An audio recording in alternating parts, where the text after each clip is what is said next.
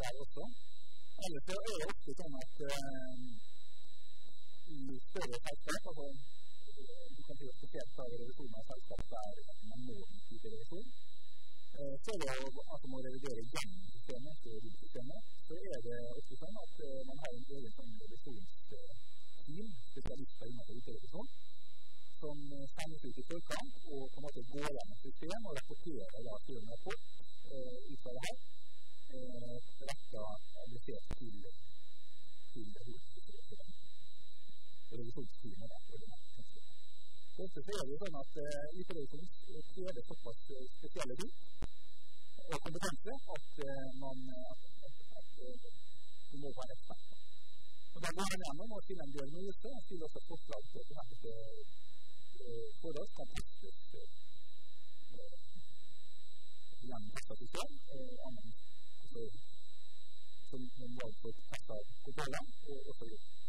Og så bruker jeg da en revisor til det her videre i dag. Det kan godt hende også at deler av testet kontroller gjennomføres av uterevisor.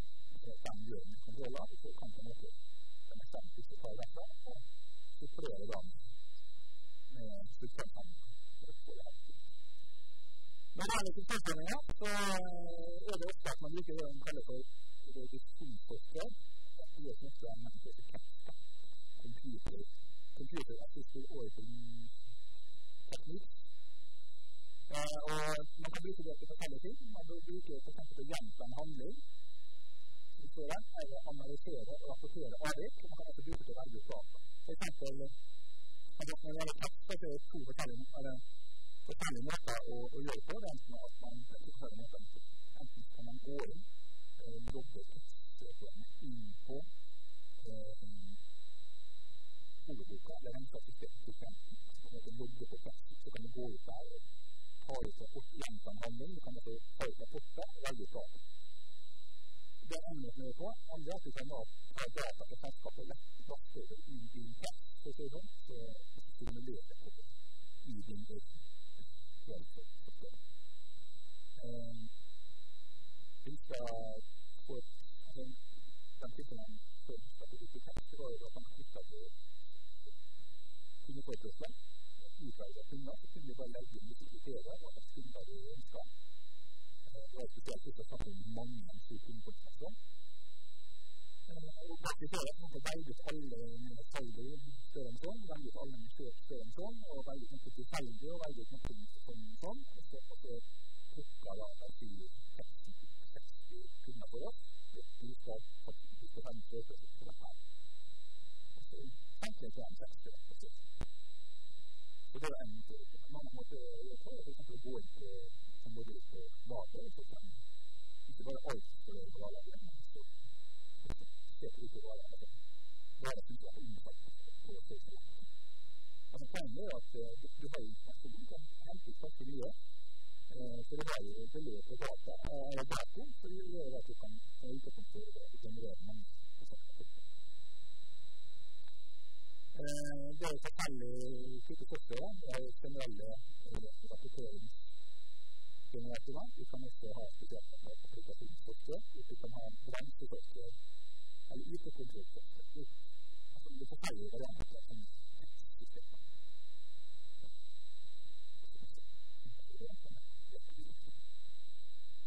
Når det gjelder risikovurdering av applikasjoner, altså applikasjonsplan, altså behandlingsplan, så det viktig at vi har 3 forskjellige behandlingsmåter av tekst. Altså før i en praksis, altså bygd samrådpanel, altså før en tidligere så var det vanlig å støre store operasjoner på makten og like belastningen på anlegget. Altså man tok oppdatering og størte utfakturering. Man bare tømte inn og størte makten på makten. Og om man blir samme person, at det er målprissoppdatering, oppdatering som fyrer makten, gjør det. Det er svaret med store ting kjøres jo en vekst. Man bare tømmer ut, for eksempel. Så fakturerer ut under faktura, og så bare venter man med tømmer, så venter man på makten og større vekst. ellers så man snakker noe innenfor regnskap, stadig mer med at postering som brukes automatisk. Man snakker mye mer så regnskapsverden vil nok endres ganske mye for 50 år. Kan man også ikke det at stadig mer på en måte som du får faktura, så ikke bare du får godkjenning, men godkjenning automatisk. Altså at du legger litt koder, og den innan faktura, så det bedre kvalitet og prøver ut den lønn som kommer fram, og at man ser at koden skal godkjenning automatisk. Så en typisk punktjobben er den for å snakke med det har jo ikke en delautomatisering, for eksempel formen av en folkekjøpsmåte her, i at en del av ansvar folkekjøpsmåte i vekkere som det er en stor del. En del av de store regnskapskontorer har jo ansvar for det. Det kan være folkekjøpsmåte som sitter på folkekjøpsmåte som er en regnskapsmåte. Mest ting blir at det her ikke er med. Og kanskje man har klart å kontere med seg automatisk mot den fakturen eller samlet den fakturen. Det er lettere for å reise til alt salg og alt fremstå til det hele salgprosessen. Og det er litt som noen, så er det litt timer.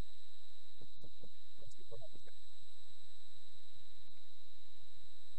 Ja, når det gjelder da generelle rapporter, det er typer som, altså vi snakket om forskjellige typer som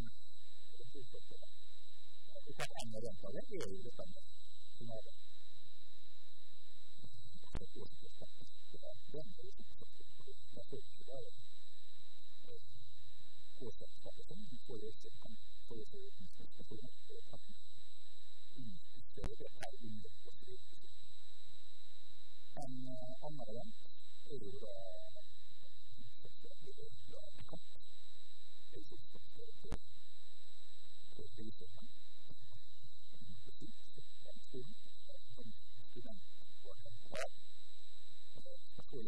kan hende viktig faktisk personen av den løpet av men er litt usikker på hvordan det skal integrere men kan orientere for å se hvordan det her fungerer.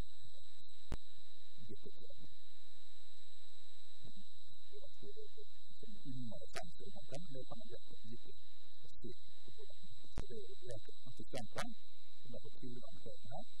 Det har jo eksempel ikke skal begynne i stedet som bruker det her for å sette inn så det er jo det at det kan bli en sånn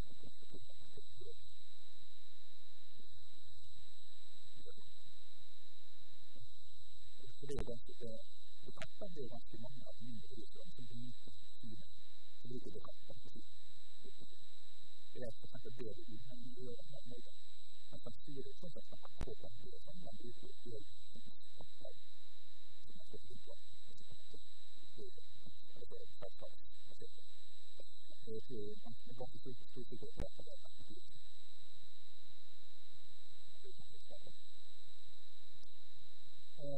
ja, men det kan ikke være andre ting, men det kan være spesielle knyttet til varer, knyttet til salg, knyttet til marked. De kan på en måte si. Her er det en kopi av dataen over ditt skattsystem, og så ser det en simulering.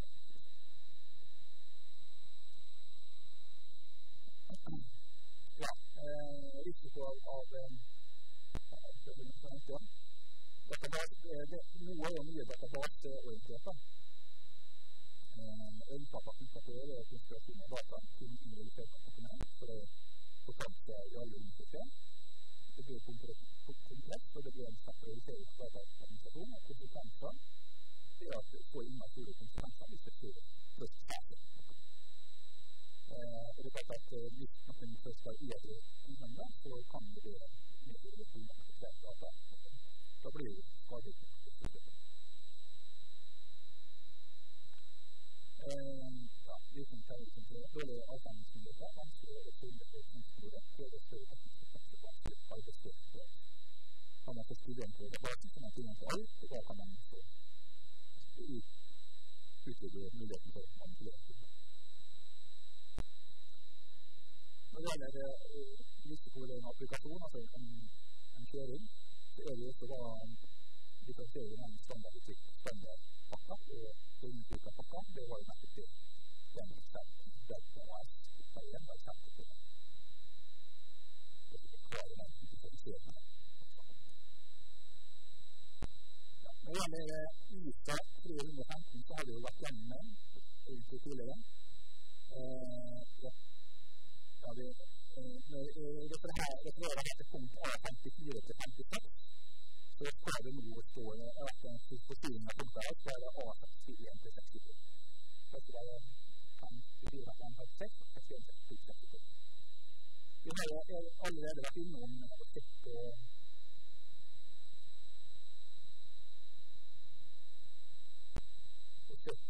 A54 eller 61. Jeg vil bare kommentere også litt A62. Det står her. Det står at det er viktig for dem at egentlig så er jo litt definert en fordel for å redusere risiko. Så det som er litt viktig da, det er jo viktig ord her for en med fordel for IT, det er at vi får et ensartet behandling. Alle blir litt behandlet, og vi kan også utføre komplekse beregninger med store mengder personer, og det er korrekt. Ikke nok med at du muliggjør en ensartet behandling, men også en ensartet behandling av et stort antall personer. I motsetning til at man kan bruke som kan ha mandagsbyrd for det. Så det er viktig at den fordelen, og han får litt den fordelen, en fordel her, og så kan du få sammen seg i en data, en del av fordelen som utføres gjennom bruker. Men så er det risikoen. IT innebærer også spesifikke risikoer knyttet til en kjempetår, herunder at det bygger på system eller programmer som behandler data unøyaktig, behandler unøyaktig data eller begge. Det kan være en fare for det, unøyaktighet, enten som er unøyaktig data eller unøyaktig behandling. Og så står det uavhengig tilgang til data skal få til ødeleggelser av eller uavhengige endringer av data, herunder modifisering av uavhengighet, eller unøyaktig informasjon.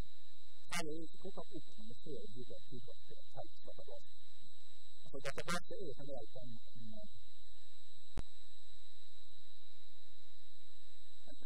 risiko, men det er en faktisk kjøleskap. Du kan på en måte generere ulike rapporter i ulike informasjon hvis du er en database. Windows database er en fast kjøleskap. Fantastisk kjøleskap. Det skal jo være som har venner basert aksjeporteføljesystem, så det er en sånn aksjefond som bare aksjefond. Den har jo underlansert utrolig tunge inntektene og regnersystem. Det har gjort den en del av det. Og det er ikke at vi ser på samme system som dette er som er mye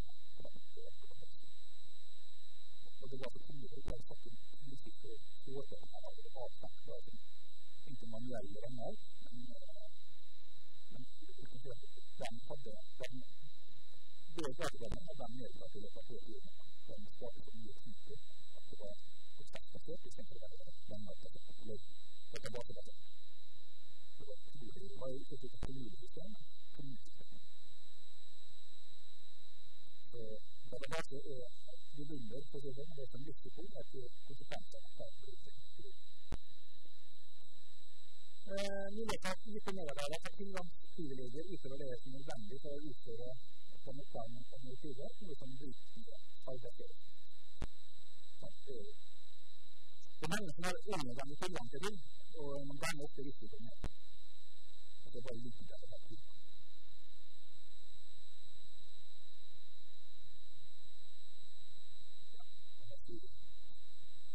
Det kommer har jo ikke tilgang til det. Det er ikke på en høyeste bonde for det. Uansett endring av fastdata, uansett endring i system eller skjema, og unnlatelse av å foreta en endring av system, urettmessig mellom det, eller mulig tap av data når man tilgang til nødvendig data. Det er for den har jeg en del risiko. Hvis du ikke står fast på det, så har du i hvert fall en del hjelp i den formen her.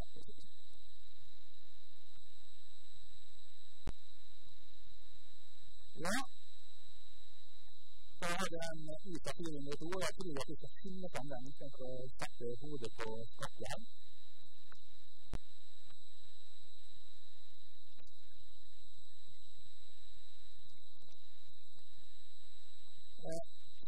Og den høyte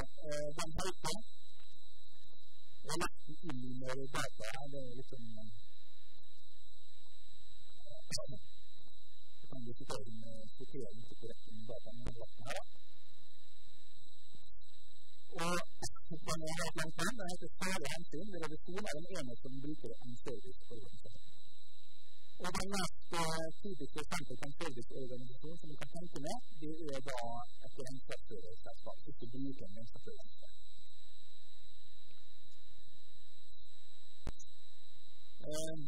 Og hvor mye kan vi sette regnskapsførerselskapet? Hvor mye kan vi sette kvaliteten?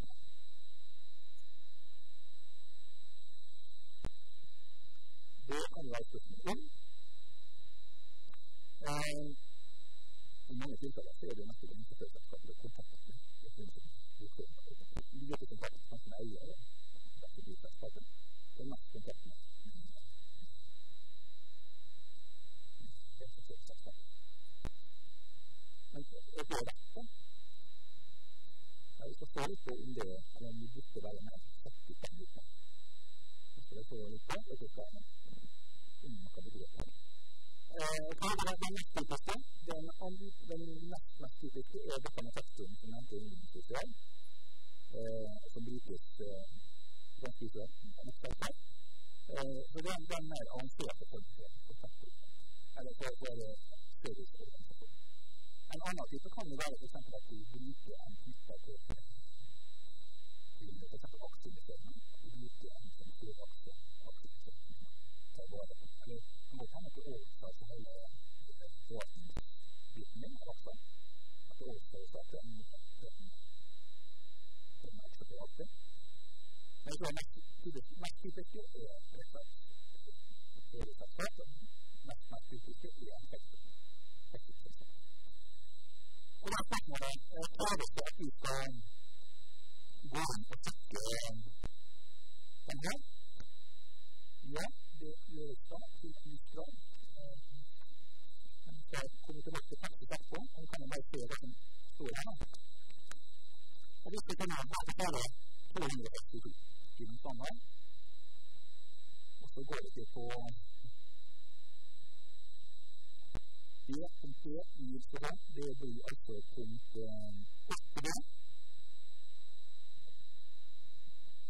8D. Må dra inn i boka på denne tid.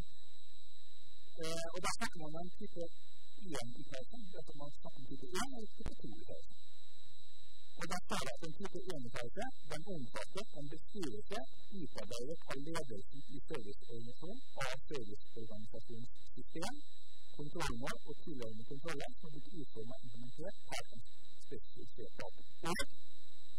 Og en uttalelse avgjort av revisor engasjert av serviceorganisasjon med formål å gi rimelig sikkerhet som inneholder revisor mening beskrivelsen av serviceorganisasjonssystem, kontrollmål og tilhørende kontroller samt egenheten av de utformende kontrollene for å nå spesifiserte kontroller.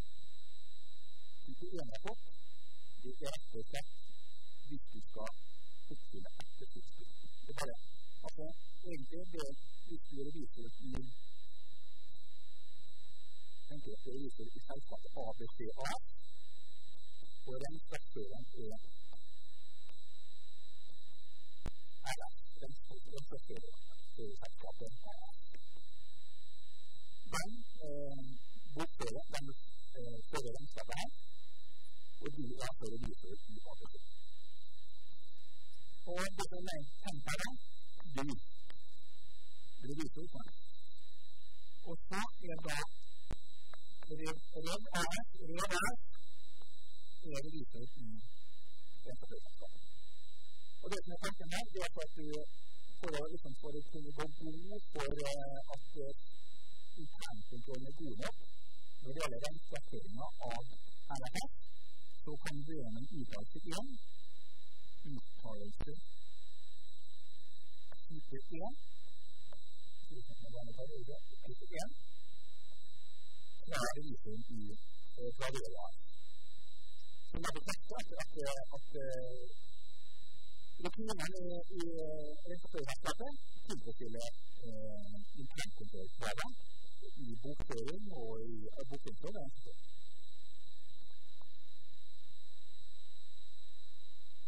Det enkelt.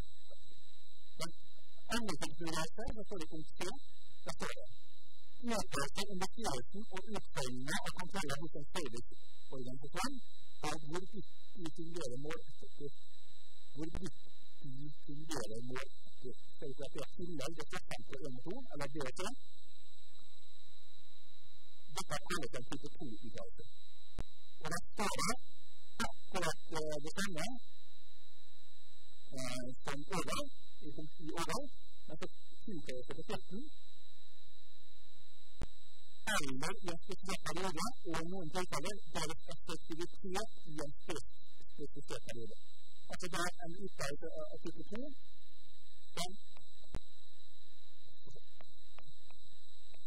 type 2 er lik type 1 pluss måleffektivitet.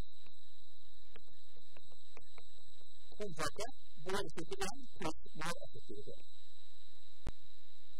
Og det er altså dette med revisor skal bygge på kontroller på å vurdere kontrollrisikoen og selskap som lav. Og så tar vi i det nedover at man er inne på AD. Her nede.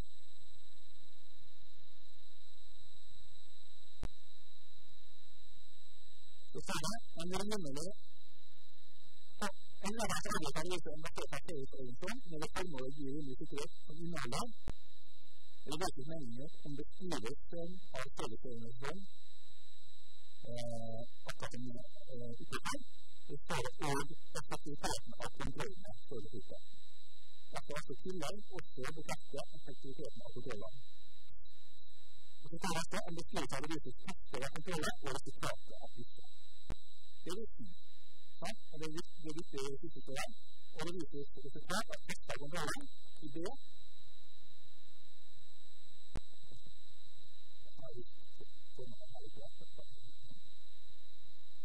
Dette kontrollen. Og resultatet av disse. Og det vil si at den type B er da gjennomført dette kontrollen. Da er gjennomført dette kontrollen i regnskapsselskapet. Og så kan man med bekreftelse om den tilfredsstillende av disse.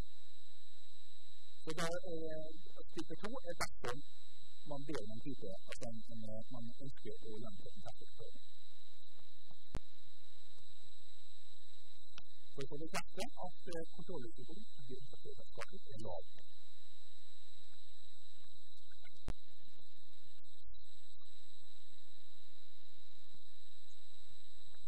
Og så er et viktig punkt på neste side, den også som snakker her.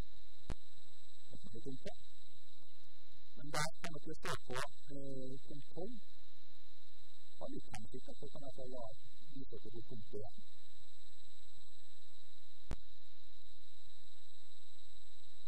Punkt 12. Så på neste side. Da står det dersom bruker revisor. Altså, du med brukerrevisoren til revisoren. Dersom brukerrevisoren ikke er i stand til å opparbeide seg til sterkere forståelse gjennom brukerenheten, skal brukerrevisoren opparbeide seg denne forståelsen og utføre en eller flere av følgende handlinger. Dersom du ikke gjennom brukerrevisoren ikke er i stand til å forståelse av brukerenheten av ADC, og klart, vi går til ADC og undersøker ikke tilfreds. Vi bruker gjennom det for å ta en kunde forståelsen av hvordan ADC fungerer, som vi også går til regnskapsselskapet og få en bekreftelse av kvaliteten der. Og da står det at det kan bli en av tingene sånn. Punkt A, du kan innhente en type 1 eller 2 uttalelse, dersom det foreligger. Og hvis du ikke får følgende person, så kan du da kontakte serviceorganisasjonen. Altså RFF, gjennom brukerheten, kan jeg faktisk ikke gå til den direkte, men man går via den til brukerorganisasjonen. Og ta det den veldig enheten for å være til spesielt opplysninger. Vi kan ta et besøk til serviceorganisasjonen, utføre handlinger som vil gi det nødvendige opplysningene om, det vil gjøre kontrollene og følgenivå, eller bruke handlinger for å utføre handlinger som vil gi de nødvendige opplysningene om det relevante kontrollene hos serviceorganisasjonen. Og skal bruke en annen utføre. Men det billigste her for alle interessenter må jo være at den her avgjøres av den bevisningen som også da redigerer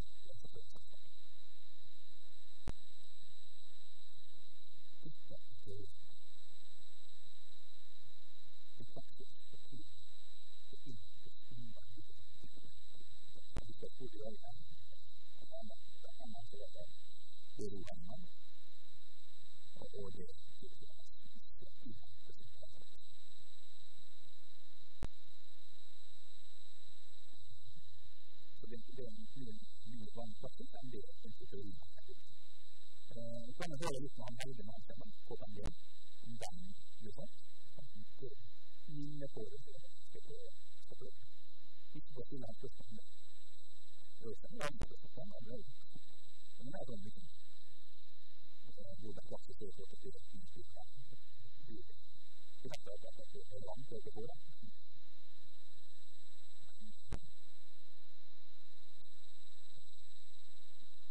det er litt inntrykk, hva er inntrykk? Det brukes mye mindre i praksis enn det som faktisk står. Men da bør det jo akkurat eller minst ha bekreftelse på at det er vurdert og vurdert at det ikke er nødvendig. Det er nødt til å se i rente uten å innvente. Så tar jeg en rente uten å innvente. Men det står jo fortsatt den betydning, altså jeg tror jeg vil ha et konkret på det. Det står jo fortsatt at dersom du får det ikke i stand til å anvende så skal han innvente til det. Så det kan jo like fortsatt ikke godt være innenfor en politikk, og det står at det er en behovsprøv.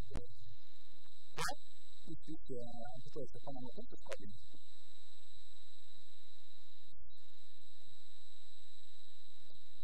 Når det er en revisjon, så var det jo svært på mange innvendelsesplass. Det er en slags stort av en slags byrå. Det er kvaliteten. Det er viktig at det er viktig for kvaliteten der som er viktig for skapen som står den. Det var en forstand. Man kunne ha sagt ut og bedre etter bord. Det var å få de setsen av uttaler til stemte. Og en forstand at det gjør en større utgangspunkt. Men det gjør ikke det bra. Det var jo at vi tatt med oss at han lyser til disse filmene. Og sa at ut fra en mengde av dem oppnå mot større virksomheten gjennom revolution og som derfor kommer det med igjen til det. Men det burde tenkt at kanskje det er et dokument som starter men det er ikke dokument. Og det synes nok at det ikke er så stort at det er så stort som det er seriøst og det er ikke så akkurat. Og stort sett, det er en innelse for det. Det er det at det er et utgangspunkt det er gjennom en utgangspunkt. Men det er for eksempel sånn eksempel som vi hadde i dag med delta som det fakturert i utgangspunkt selskap. Der skulle kanskje det være påpekt på det. Det er litt kunnskapet med selskapet. Kanskje det er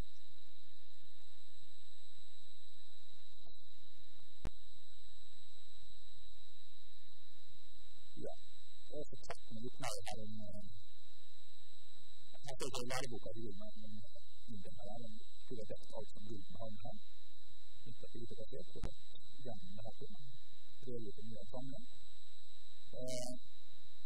Ja, og denne det kvart revisjonsaktiviteten, vi hadde noe tidligere. Ja, og det er kvart med det, som opplisting nå her også. Innbygger i en gammel revisjon. det kartmetodikken som revisjonen ser det nå, det var tredje generasjoner for kart. Og i første generasjoner så hadde de også en håndbok på papir, men nå jo alle brukerøkene på et lite. Men det var at det utgift her fra den innholdsfortegnelsen i den manuelle boka. Og grunnen til det var at man hadde en del gode eksempler på blant annet som er brukerkort. Jeg ser på flere eksempler på det. Først overordnet administrert at det er en strategi, en innovasjon, begrepet. Og så har man en reell sikkerhet, og finner at det er nødplan, sikkerhetskopiering, altså beredskapsplan, fysisk sikkerhet og logisk sikkerhet til organisasjonen. Altså er både sikkerhet, og har ikke vært et eksempel på det. Du må ha sikkerhet knyttet til virus i henting, og ansatte uthold, og så er det et eksempel. I revisjonen så er det et god hypotek som utvikler en statsforening. Den vanlige tidligere i teknikken, den kjenner på den institutten. Og når den ser også når man har tatt bort, så er den teknikken han var teknisk oppgang som er vært prosess. Så er det noe med IT-kontoret som gir det den teknikken her var det sånn. Her nevnes det at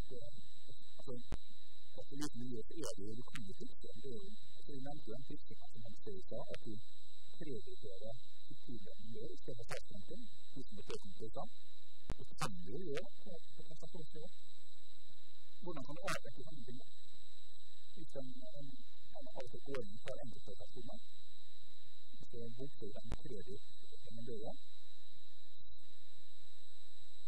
I stedet for en kreditt i seg. Noe system vil jo spare det sånn at det går ikke an. Det går ikke an kreditt til en døde samtidig med seg. Eller samtidig med kundeformen. Altså du har visse kombinasjoner av bokføring som ikke går an å gjøre. Det er en mulighet. En annen mulighet er at du avdekker det her. En måte å avdekke på risikoeffektivt omfang er gjennom risikoeffektivt. Fordi det er sånn som og du kan også oppdage det at man er uvanlig risikoeffektivt, så det er så spennende den kombinasjonen. Og så klart det skal det være en risikoeffektivt avdekke.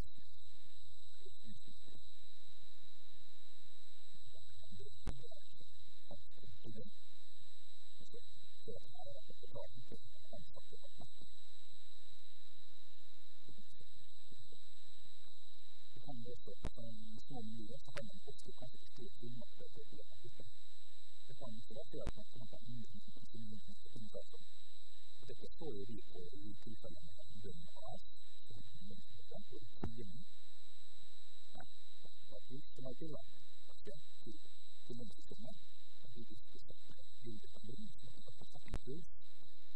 Altså så er sett bildet som har sett på plass av muligheten til å overføre bildet, men en lønn som er til lønnssystemet. Så det er en kutte som er ganske opp en pris som har tilgang, og ansvar til å lønn, da måtte jeg kutte ut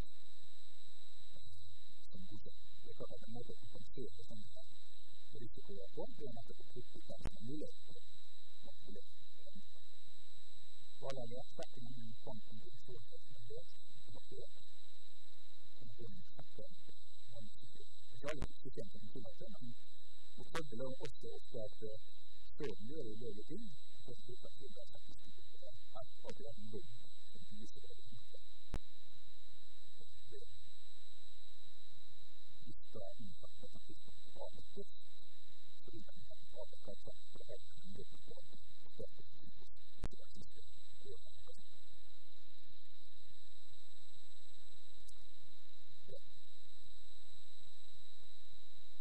Jeg har også lagt ut et notat som heter fortsatt.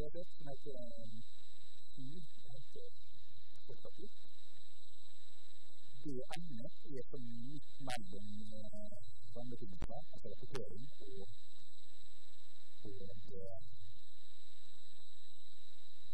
metodikk. Men det hører ikke like mye igjen til emnet. Så jeg skal vente med det sammen med vises rapportering, og dette er en beretning. Så derfor la den bare ligge på kontet, men det skal ta den sammen, men det er frem til rapportering. Det er jo politisk rapportering.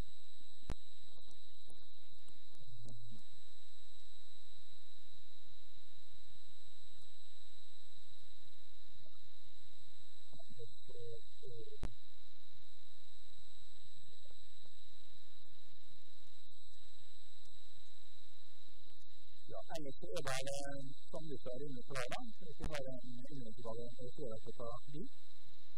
Så får vi en lukket leppetøy på pris, og så kommer det også til neste gang så på kvalitet tilbake.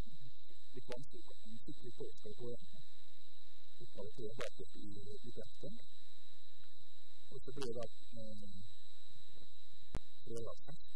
som ikke informasjon. Og så oppsynner det kan fortelle at det er litt bestemt for så viktig, så tar vi halvgård som sin måte, og så begynner vi da. Hva så utlegg som ikke kan komme akkurat her, før vi da mandag den 14. gang begynner på samtidig. Og da har vi gått igjen til noe av andre ting som før. Det er 3 hoveddeler, mange ting er 3 hoveddeler. Uavhengighet, rapportering og erstatningsansvar. Og det er har vi behandlet noe av denne her før? I høst? I høst så er det ikke behandlet på hele høsten. Men det vi skal snakke med er uavhengighet. Vi skal ha uavhengighet, vi skal ha erstatningsansvar, vi skal ha rapportering. Den 3 viktigste temaene er det her, og det skal være resten. Og da er den andre veiboka, den er stemt liste på det.